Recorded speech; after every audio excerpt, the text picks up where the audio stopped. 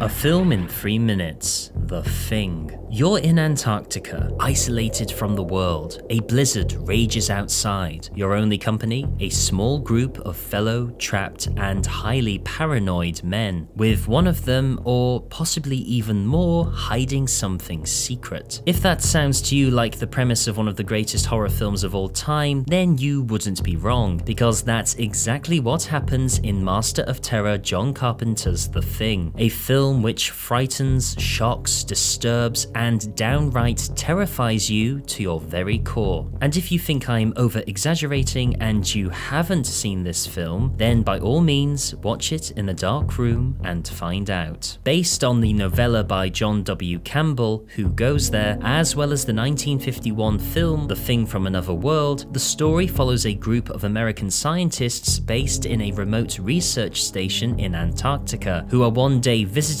by two mentally disturbed Norwegian researchers attempting to kill a sled dog fleeing from them. When both men die in the attempt, the camp's inhabitants are left stunned and bewildered at their motivations for harming the animal. However, as each hour slowly passes into the next, it is clear something far more sinister is about to be revealed. Something I dare not go into for anyone who hasn't yet seen the story play out. The Thing's journey to the silver screen, from concept to principal photography to post-production, was a troubled one for Carpenter. The multiple versions of the script, to the environmental challenges of filming in Alaska, to the complications involving the numerous special effects, would make the creation of the final product arduous to say the least. With the cold reception of the film from critics and audiences in 1982 also acting as a heavy blow to Carpenter emotionally. However, once available on home video, The Thing's reputation would quickly take on new form, evolving into a cult classic widely considered to be one of the finest science fiction horror films ever made, as well as easily being one of the best examples of practical monster effects to be captured on celluloid, thanks in no small part to the then up-and-comer and special effects wizard Rob Bottin, whose twisted, putrefying creations would become immortalized in cinema history for their groundbreaking and nerve-shattering designs. This, combined with an excellent ensemble cast including Carpenter regular Kurt Russell in one of his best roles, to the haunting musical score co-composed by the legendary Ennio Morricone, to the story's slow burn development of its plot filled with ever more increasing paranoia, make The Thing not only one of Carpenter's best works, but one of the horror genre's most terrifying of specimens.